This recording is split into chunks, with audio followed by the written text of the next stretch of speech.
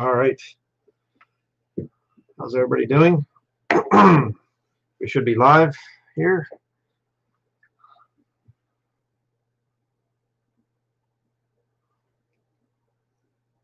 Can everybody hear me all right? Everything look good and sound good and everything else?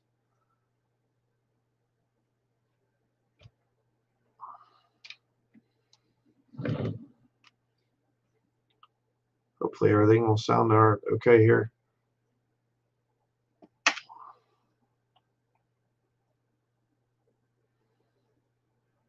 Okay, sounds good. All right, I'm going to get right into the subject here. Not going to be a real long live stream or anything, but one of you I actually see you there, KJVM-007. I saw your comment and I said thank you for it, and thank you for it. The thing about Steven Anderson. So we're going to watch the news thing that you sent me because I think it's something I need to talk about. This is an older video here that I did, I think in July of 2020, so not quite 2 years ago, where Steven Anderson's sons were basically sending texts back and forth, and they were talking about raping girls in their church building and all kinds of really horrible stuff, real bad. And I pointed out the fact, right in here, it's funny because they say in there that they don't want me to find out. Brian Dillinger, can't even spell my name right, which I did find out. It was sent to me. But Anderson saying about things, oh, I took care of it, don't worry, everything's fine. And the stuff that they were saying, they were talking about sodomy between the different pastors' sons within the new IFB. Steven Anderson's boys were involved in this whole thing. Like I said, they were talking about raping girls and all kinds of stuff. If you've never seen the video, you can watch it. But I point out the fact that in the Bible here, it's 1 Timothy chapter 3 verses 1 through 7 gives the qualifications for a man to be a bishop, what we would call pastor nowadays. And the fact is, it says verse 4, one that ruleth well his own house, having his children in subjection with all gravity. For if a man know not how to rule his own house, how shall he take care of the church of God? Steven Anderson failed at that. He's got plenty of other issues that disqualify him from being in ministry. He's not a real pastor. He's a fake. He's a fraud. I've been saying it for a long time. He comes out of the whole Jack Hyles cult. Jack Hyles did the same exact thing. His son David got caught doing sexually perverted stuff. He shipped him to another Baptist church. He did it again there, and it was just kind of shuffling around. Let's not talk about this. I showed that in my Jack Hyles Exposed videos. And Anderson did the exact same thing. After he got caught, his boys, he shipped them to some, I think, Roger Jimenez's church out in California or something, Verity Baptist Church, shipped them out there. Oh, let's not talk about it, whatever else. So Steven Anderson was a guy that's been raised up by the devil. I'll just say who it is, whether it's whatever organization he used, whatever. But Steven Anderson's been raised up by the devil, to try to make Bible believers look bad. And they're always trying to tie him into King James onlyists and whatever else. He's not one of us. And I've been trying to make that distinction because he constantly gets media attention, or at least he did in the past. And then he kind of disappeared for a while. And I've said it with different people as we talk about this whole thing. I say they'll bring him back out again. Eventually they'll resurface. He'll come out. There'll be some news thing and whatever else. Well, here we go. So I thought I'm going to report on it. It just happened 2 days ago. I'm going to report on this whole thing. We have to keep this guy down and just say, no, Anderson's not real. He's not legitimate. Don't compare him to King James Bible believers. All right. So here we have the news thing here. Let me play it. A controversial Phoenix pastor says that he's the victim of swatting. Okay. Can everybody hear that audio? Might be a little bit low. Controversial Phoenix pastor. Did everybody hear that?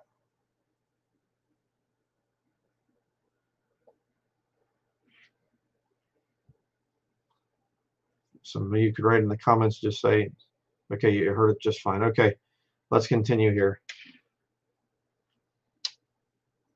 That is when someone calls the police about a major crime at a house or a business, but the whole thing is fake. It's meant to terrify victims with an overwhelming police presence descending on their home.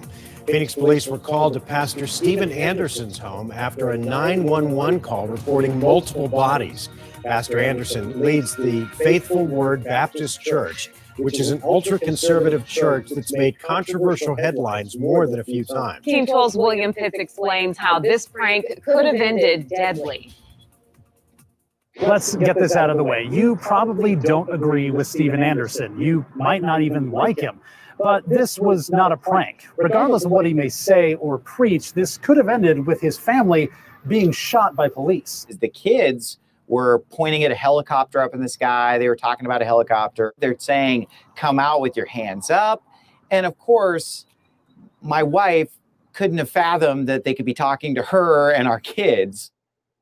See, this is what he just loves. I mean, Anderson just loves this spotlight on him and everything else. He's always been a media, you know, little whore and things. So back into the spotlight. And this is how he got his big claim to fame.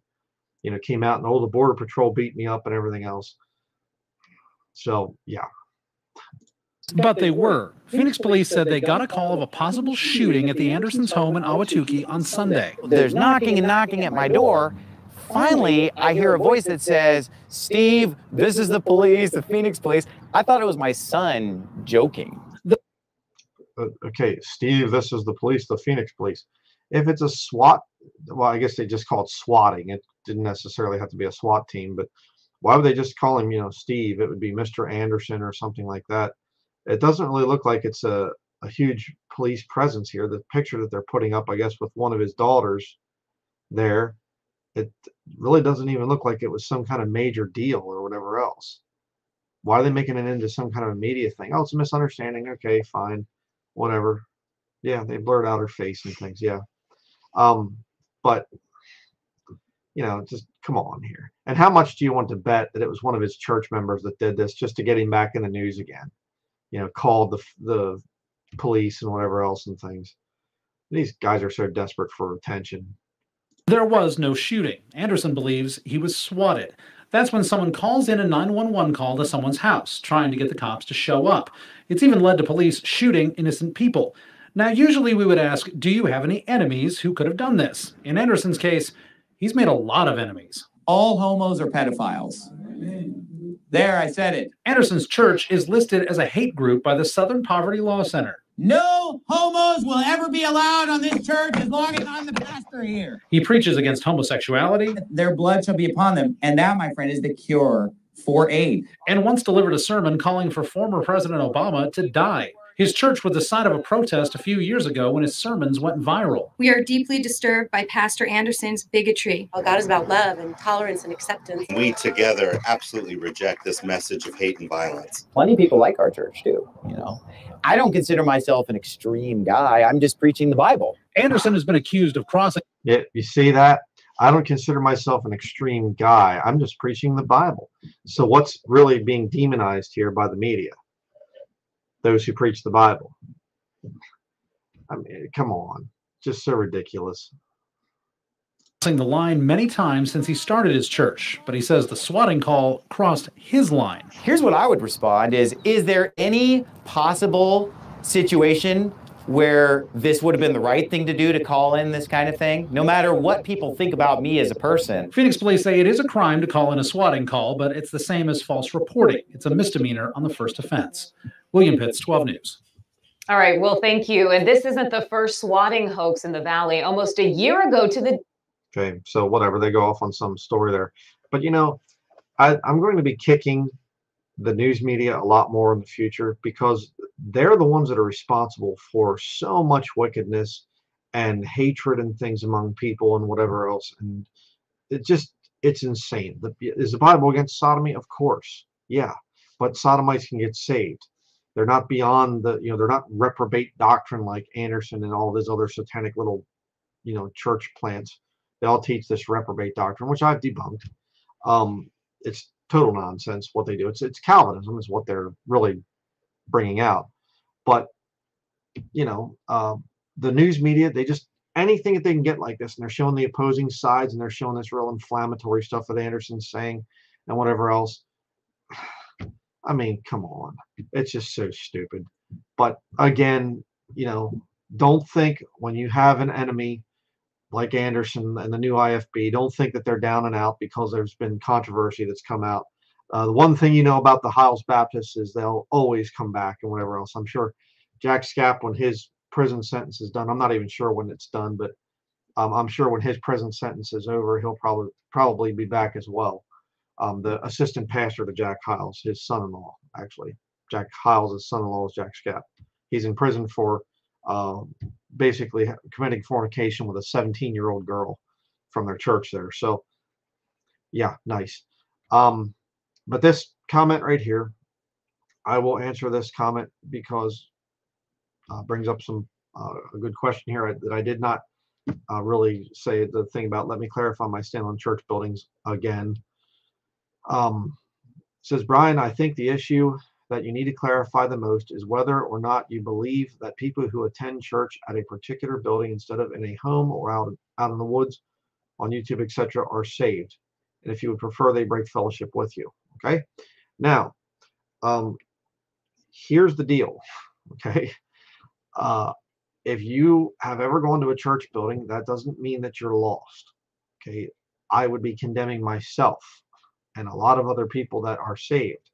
All right, sure, but here's the whole point. You get into these positions as a preacher where if you say, well, in some cases I think church buildings are okay, oh, all of a sudden then all church buildings are, you know, come under that. So what do I do? Well, I have to take a stand and I have to say, you know what, I'm going to go with the Bible, and the Bible says not one word about going to church building a building and calling it a church, and the whole system. It's completely foreign to the pages of Scripture. That's why I say you should never do it, all right? Because the fruit of it is just always bad. And so are there Christians that do that? Well, of course. Are there Christians that do other kind of things that are not in Scripture and ultimately lead into trouble? Well, yes, absolutely. So I get put into these weird positions. But see, here's the problem. As a internet ministry, I've had contact with thousands of people over the years, and I'm not joking. It's been many thousands of people. I have the whole totes filled with letters to prove that. And people say, what should I do? Where should I go to church? And I used to have the King James Bible Believers website or something like this. And it had a list of good, you know, doctrinally sound Baptist churches. But then I'm getting in, you know, emails from people, and they're saying, brother, I went to this church that you recommended, or it was on that site that you recommended, and it had this wrong and that wrong and all this other stuff. And, you know, talked to an older man the one time from Pennsylvania, actually, when I was living down there before I met my wife. And he told me about his Baptist church that he was going to. And the Baptist pastor there ended up killing somebody over some kind of a weird perverted thing or something like this. Murdered somebody. I was running around with some guy's wife or something like this. And I mean, Baptist pastor. Another guy I used to know, talked to on the phone and things. He was the one that set up the live stream that I did with Eric Phelps.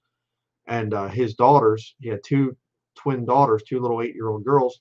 They were molested by their pastor, Baptist pastor. Again, King James Bible believing, you know, Baptist pastor.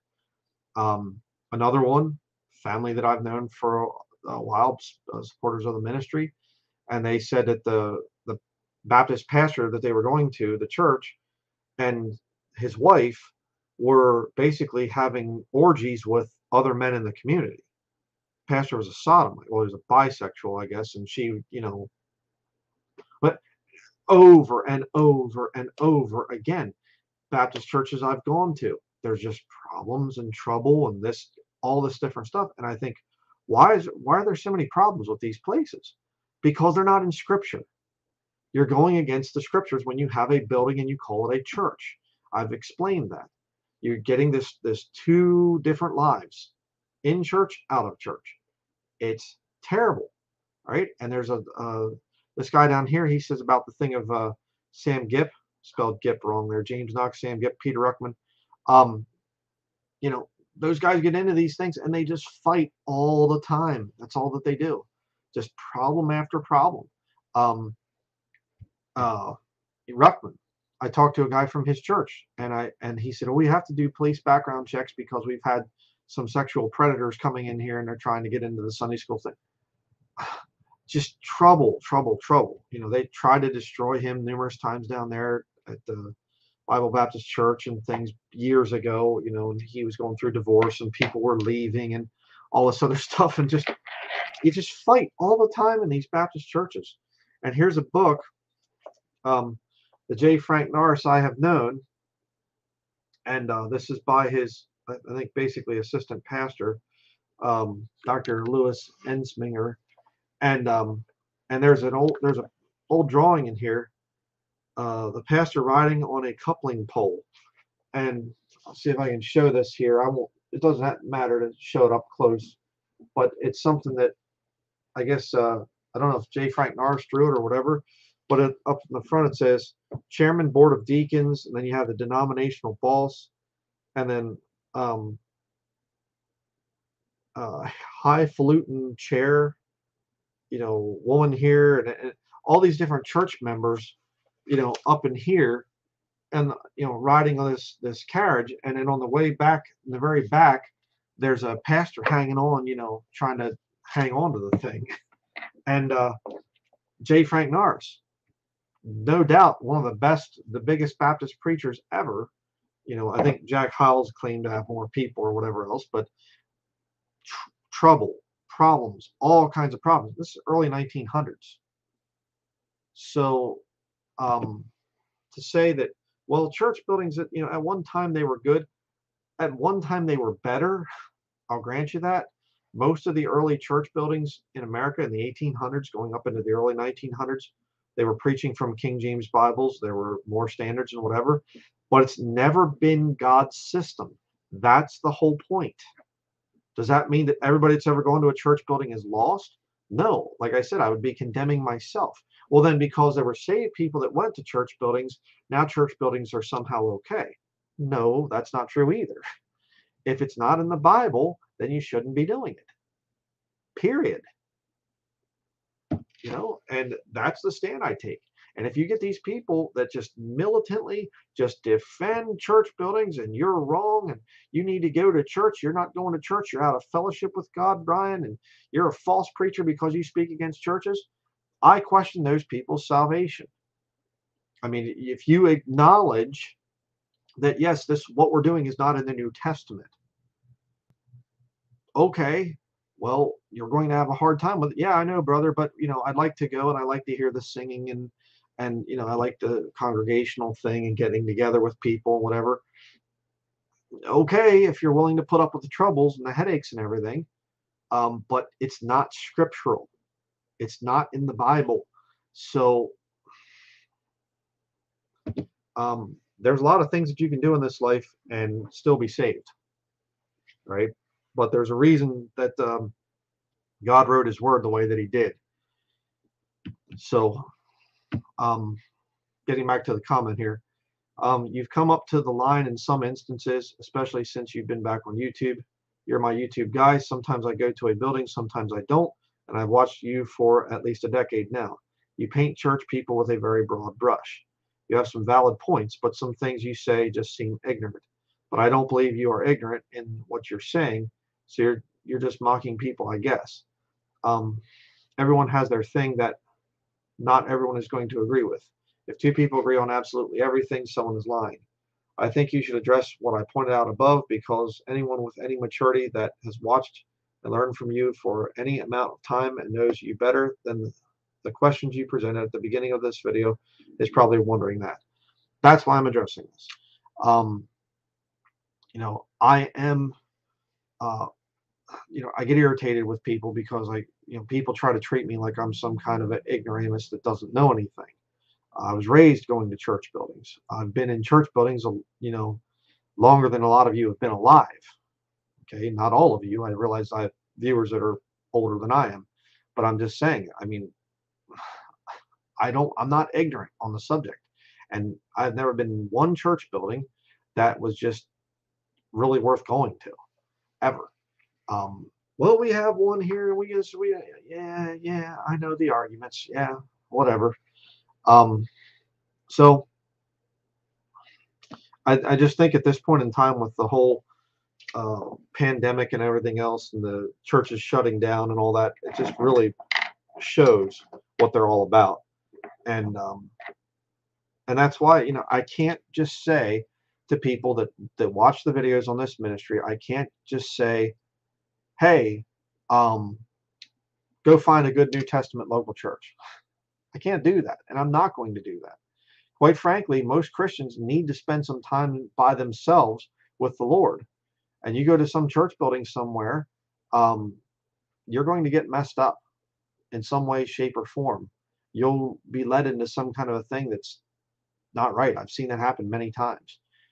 Study the Bible on your own. Develop that personal relationship with the Lord. Walk into some kind of a church building and whatever else, you'll be able to tell then. But a newly saved Christian going to one of those places, yeah, man. I mean, maybe, you know, oh, you could make an argument 100 years ago. Yeah, but it's still not New Testament. That's the whole point. Are we Bible believers or are we not? Well, yes, brother, we're Bible believers, but, you know, and I get the thing, well, you know, where's YouTube at in Scripture? It's not. Okay, but YouTube is a public forum where I can get to people in a public sense here. Same as I'd go to some street corner in some city or whatever else. It's a public place. Do I recommend YouTube? Is it a wonderful place and whatever else? No, it's a cesspool, you know, but that's this world. So hopefully I answered the question there. But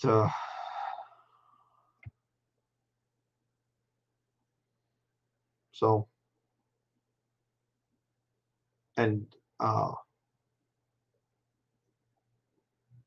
you know, I'm just looking at some of your comments over there and things, and you know, when you see so much stuff, after a while you just, you know, you say, I can't go back. I don't want to go through that whole thing again.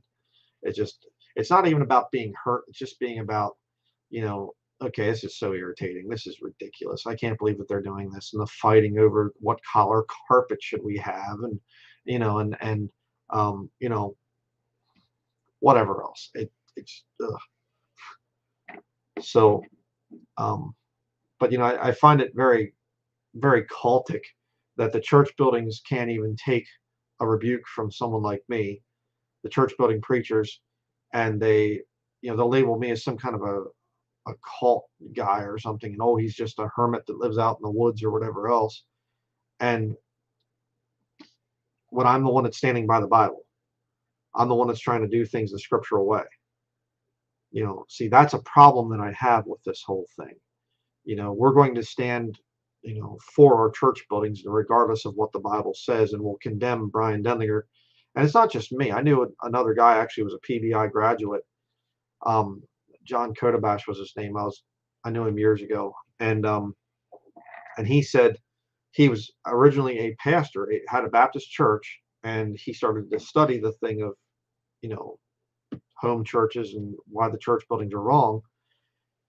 And he got out of the Baptist church thing, and he was just, you know, doing things the New Testament way, and called up, I think the bookstore, Bible Baptist bookstore, and they, you know, whoever was working there knew him from when he was in school down there, and they said to him about, you know, we just had some people contact us from your area. And he said, well, you know, give me their contact info. I'll see if I can go visit with them or whatever. And they said, we'll do that when you get a real church. That's the attitude. You know, I'm not the one that should have to defend my beliefs. Okay. You should be the one that defends your beliefs if you have a church building, because you have no New Testament for that. All right. So,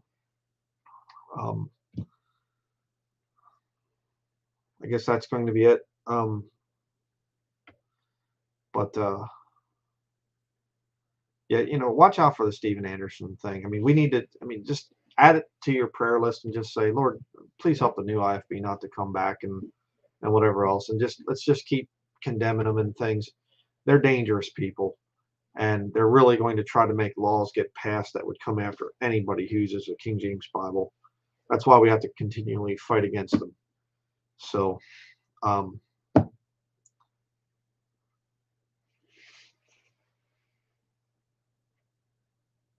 okay, I guess that's going to be it.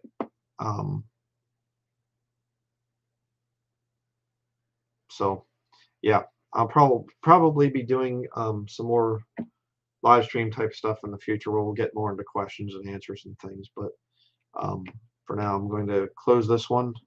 Thank you to everybody out there for watching, and have a interesting video coming up. I just literally heard my computer finish rendering the video, and it's just not anything overly spiritual. It's just us doing some firewood.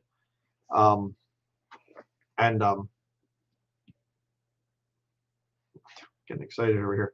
And we were doing some firewood yesterday, I think it was.